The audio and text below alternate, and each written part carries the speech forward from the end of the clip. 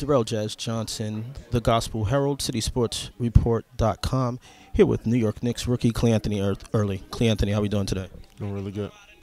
Your first game, I know it's preseason, but it'll be your first game playing in the home whites. How does that feel? Feels good. Just trying to go out and get the win. Now, you were born in the area, so how does it feel to have been drafted by the New York Knicks? Feels great. Real good.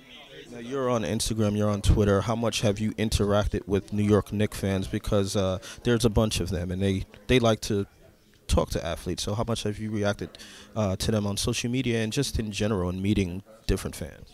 As much as possible, the big deal of it. So try to give back as much as possible.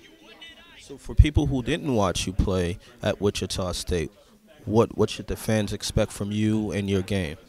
I'm a guy that's going to go out there and just try hard to do whatever you got to do to get the win. Derek Fisher is in his first year as an NBA coach. What is your relationship like with Coach Fisher? Great guy, his first year, my first year. So it's a learning process for both of us, but we're on the same page and we're both just trying to win. The triangle offense, much is talked about that style. How are you enjoying playing in the triangle and learning your place within the offense? It's real good because I feel like my game suits it perfectly, so just got to continue to learn.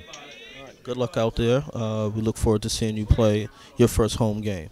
All right, thanks.